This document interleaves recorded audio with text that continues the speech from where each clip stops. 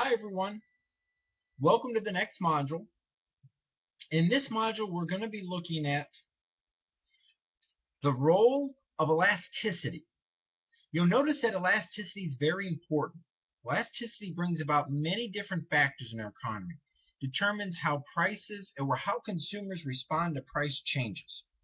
For this week you're going to have quiz number 3 consisting of 20 multiple choice questions.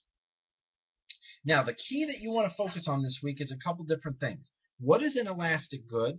What is an inelastic good? So you'll notice an elastic good is when consumers are very sensitive to price changes. An inelastic good is when consumers are not very sensitive to price changes, like gasoline. You'll also want to know the price elasticity of those. And what I mean by that is anything that's greater than 1, the absolute value, is an elastic good. Anything that's less than 1, inelastic good. So I'm going to give you a lot of different instances on those.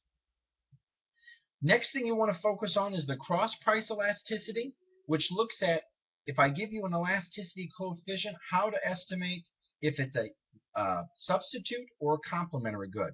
And the other thing you want to focus on is the role of income elasticity, which states, is it a normal good or an inferior good? If it's a normal good, we're looking at the positive and negative aspect of the number, just like with the cross price elasticity, the positive, negative. The price elasticity of demand, we're looking at the actual number, the elasticity coefficient.